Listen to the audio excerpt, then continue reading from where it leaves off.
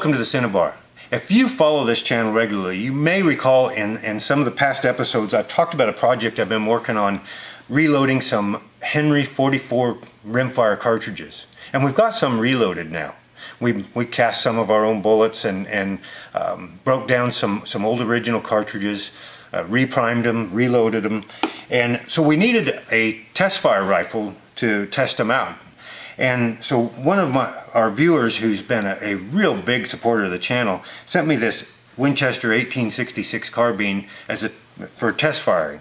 Now this one doesn't have a lot of collector value left because at one point in its life it was in really bad shape and had been rusted real badly and then cleaned up again, reblued, and really was a wall hanger. And of course we didn't realize how bad until we got into it that this old carbine had been treated. And you know, it had broken parts, it had bent parts, it had missing parts, strip screws all over the place, been converted to center fire, which didn't help much, so we had to convert it back to rim fire.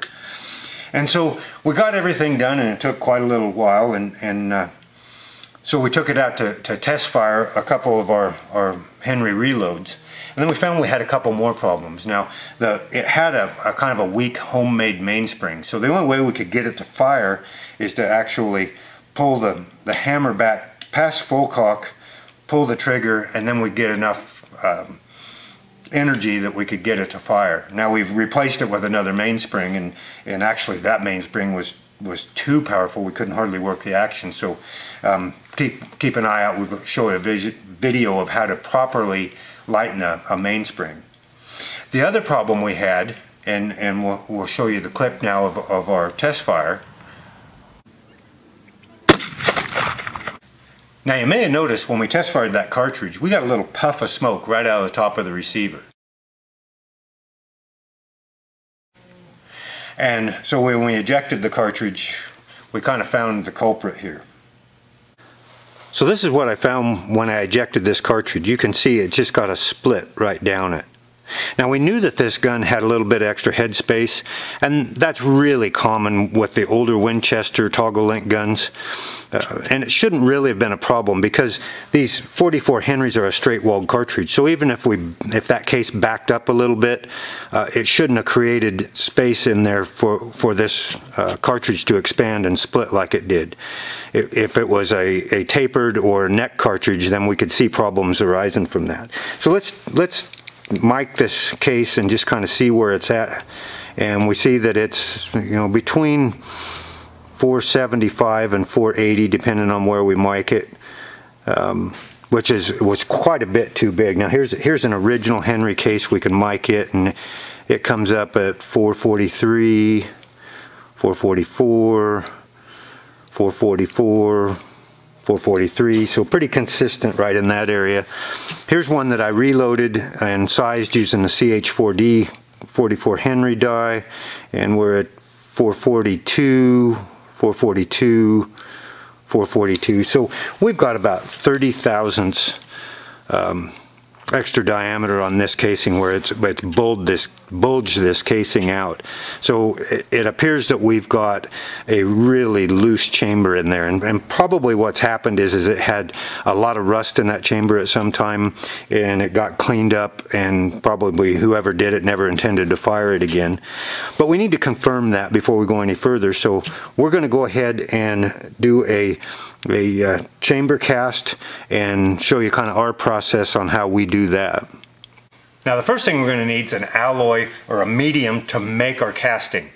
Now most commonly used is a product called Safe, which is an alloy that melts at an extremely low temperature, around 175 degrees.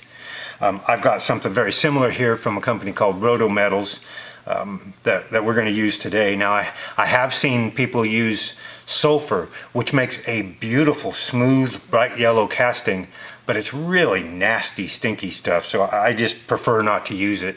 So we're gonna cut off a little chunk of this this material here, get it heated up, and show you how we make our casting. Now before we make our chamber cast, we're going to run just a lightly oiled patch through. Just if we've got a light coat of oil in the chamber area, then it may kind of help to get that casting out of there when we get done. And now we've got our plug. Now in this case I've just taken a piece of blue shop towel, and that's going to be the front edge of the plug for our chamber cast. And so you notice there's a piece of tape on my rod here. We've already kind of measured it out ahead of time, but as we take a cartridge here and hold it up above the barrel where it's going to sit in the chamber, we want to get that plug out in front of that cartridge just a little ways, and in this case kind of right about the back end of this rear sight here. And we want to get out far enough that we get through the free bore area and into the lands and grooves a little bit. We can see what kind of throat erosion there is and that kind of thing. So we'll just put this plug in the bore and run it up to where we've got our tape on the cleaning rod, and there we go. Ready for the next step.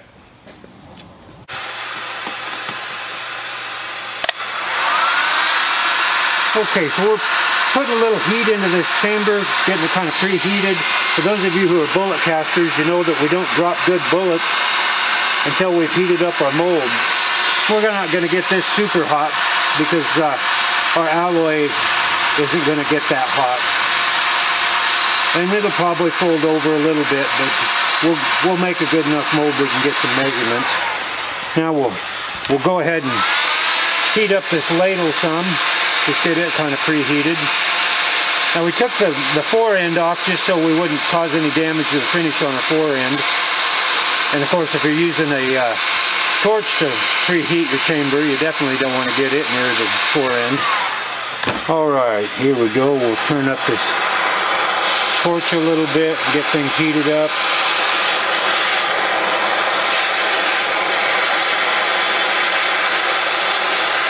And then we'll get our casting alloy in here. It doesn't take much with the... We've got more than enough of this casting alloy, so we'll get it melted good.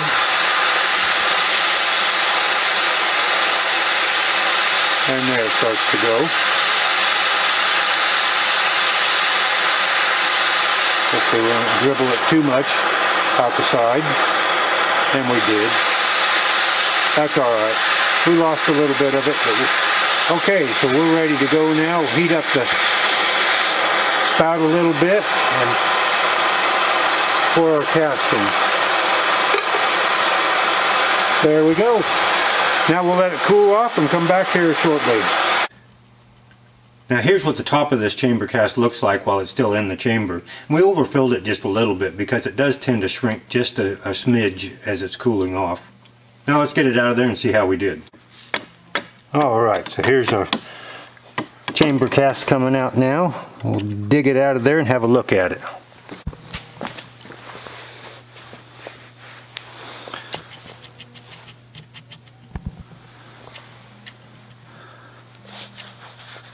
Okay, so we got a real nice chamber cast here. And you can see I put a little mark there right at the front of where the cartridge case would be. And because this is a 44 Henry and a straight walled cartridge with a heeled base bullet, we wouldn't expect to see any tapering through this chamber area clear out into the rifling. And we see there's some start of some rifling out here, although it's fairly weak. But we can see, and I don't know if you can see it as well, but with the naked eye I can see it pretty clearly that there is some tapering from the far end up here, and I know this is upside down for you guys, but we're at 474. We would expect to be in the 440 range. Here we are, 472. As we go on down, 472 again, or 468, excuse me. And then as we get through the ogive portion, then, or the free bore in the barrel, we're at 455, and then where we would expect to be about 444, which coincides perfectly with the outside diameter of this original Henry cartridge. So we've confirmed our suspicions that this particular chamber is way oversized. And one of the things we can see, and I hope you can see it as well, is that we've got a lot of vertical lines going around. which means most likely this chamber was really rough at some time, and somebody took a pretty rough abrasive and cleaned it out and kind of opened that whole chamber up. So thanks to this excellent chamber cast, we now know for certain that this barrel is unserviceable or unshootable. So the customer's got some decisions to make about where to go forward from here.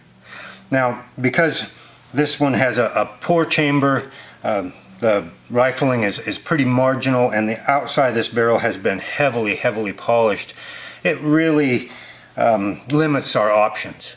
And it really means a replacement barrel. And since a used barrel for a 66 in serviceable condition is pretty hard to come by, it most likely means to have a barrel made. So I hope you learned something today. If you do find yourself in need of casting your chamber, don't be intimidated by it. It doesn't take a lot of fancy equipment or tools. It's really a fairly simple process, and you can learn a lot from it. So thanks for joining us today. Until next time, happy trails from the Cinnabar.